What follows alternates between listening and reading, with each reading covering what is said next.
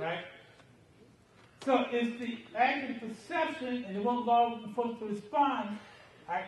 But law enforcement can say, well, sir, ma'am, this is really not a swastika symbol, but the person or persons who did this had the intent for it to be.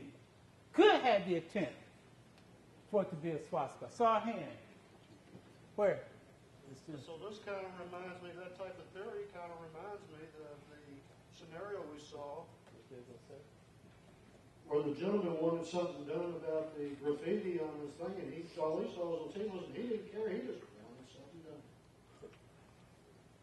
True. He wanted something done, but his mind was also made up that whoever did this were the team. His perception was very strong.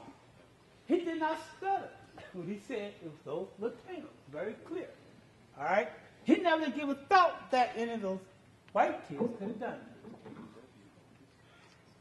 So it's the case when blacks go into black youth or black individuals in a store, and the store security or store manager or someone is watching the black youth, a black student, because in their mind, they're supposed to be the one that commit thefts and crime, and yet white students, white youth are ripping them off left and right.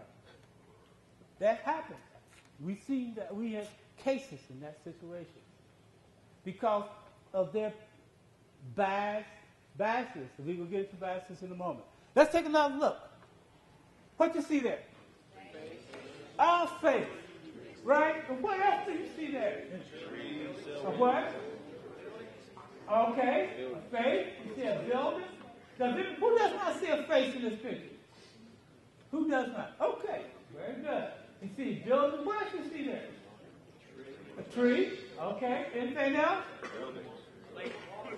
Okay. Someone walking away. All right. Okay. Good. All right. As you look at it closer, you see a lot of things that is there. All right? And some people may not see any of it. Let's take a look at another. What about that? Two faces. What? What do you see? Now, we said what? Well, one thing for sure you see is what? A tree. Right. One thing you see is a tree. Do you see anything else? What? We said a lot of faces. How many of you see a lot of faces? Raise your hand. Okay. Where are the faces? All right. Where? Right here. Okay. Let's look up here. All right. All right. You see any more faces? Okay. Right. So you see a tree with branches, okay, branches and so on. All right?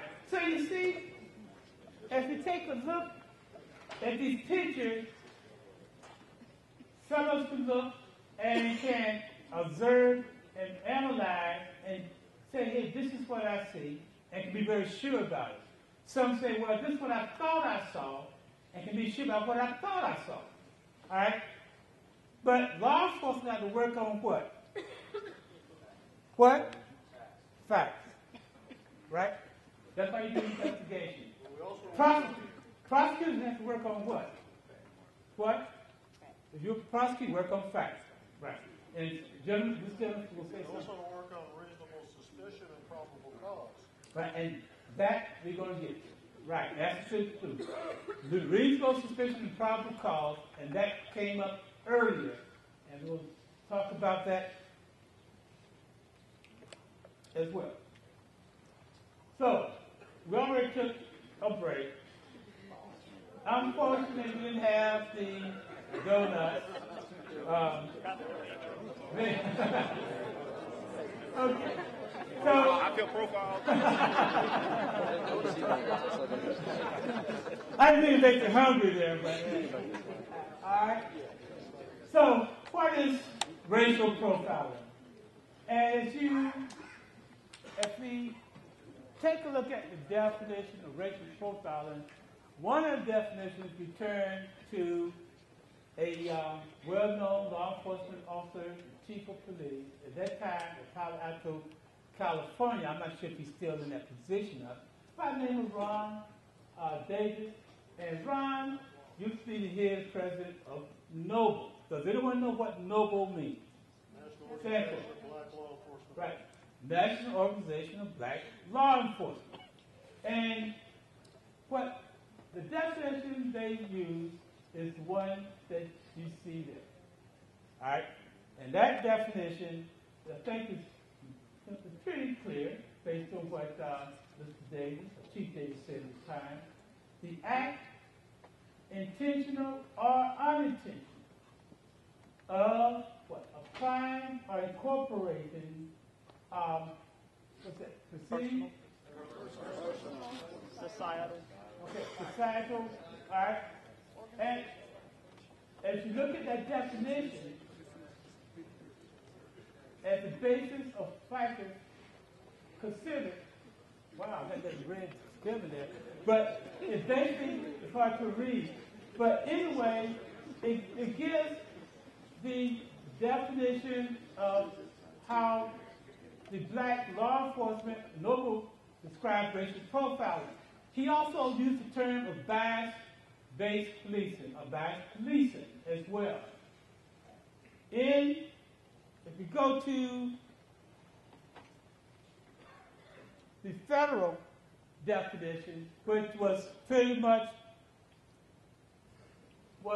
issued in 2003, Department of Justice said race profiling is the invidious use of race or ethnicity as a criteria in conducting stop, searches, and other law enforcement investigative procedures. Now, in order to understand that meaning, we have to go to the word invidious. And what does the word invidious mean, you think?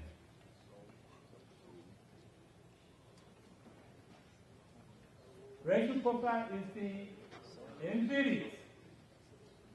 What do you mean by that word? All right. Basically what it means is unjust or unlawful.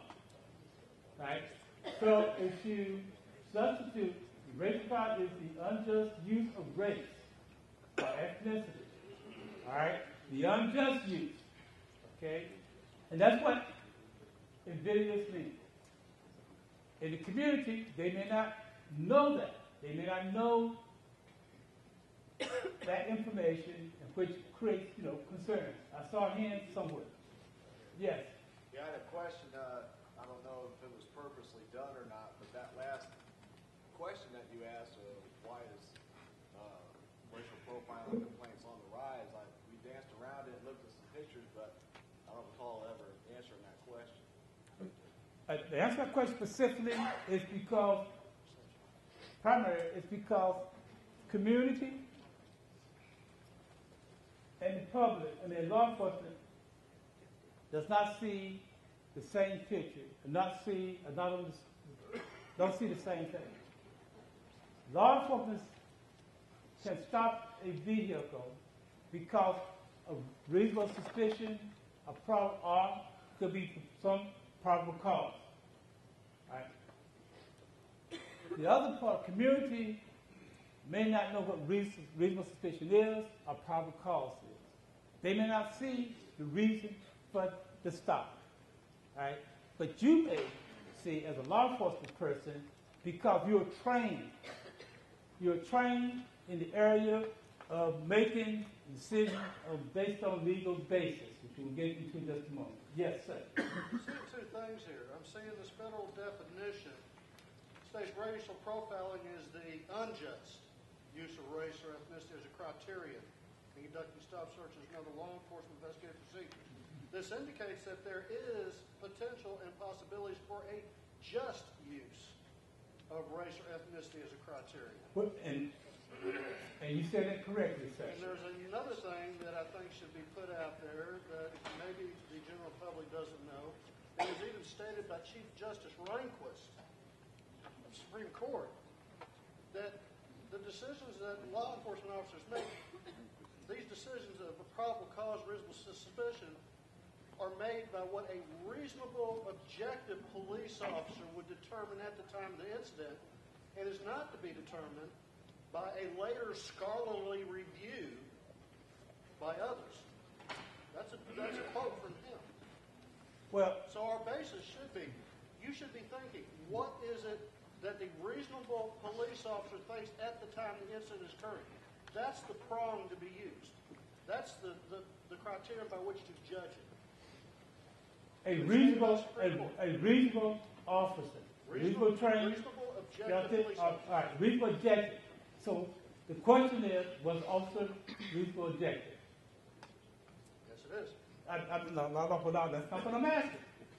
I'm asking was the officer. That's why the question coming up the community is saying, was that officer did he or she use reasonable objective? But it's to be judged by what other reasonable, objective police officers would do in a similar situation. True. I'm not arguing that point. So we need to educate the public as to what it is we do and why we do it. And I agree with you that. But also, I should tell you this, that it could be that other reasonable officers could also be wrong. See? So that's why, Chief Justice Rehnquist is wrong in his decision. well, I mean, that's your perspective. I'm not saying if the chief was wrong or right. What I'm saying, when you raise that question, you can't assume that all officers are reasonable, upon work in a reasonable, objective manner. But that's what our own United States Supreme Court bases their decisions on. Okay, I don't want to get into this, but I want to. Okay, I just a think what second. he's saying is, as the community, they think about things on their terms, and as police officers, we think of things on our terms. Right. And that's what needs to marry up. And that's it. The idea is to try to get the community and law enforcement together, thinking the same way. Right. That's not. And that's not right. And that's not. And that's right. That's why we are here, because it's not what's happening.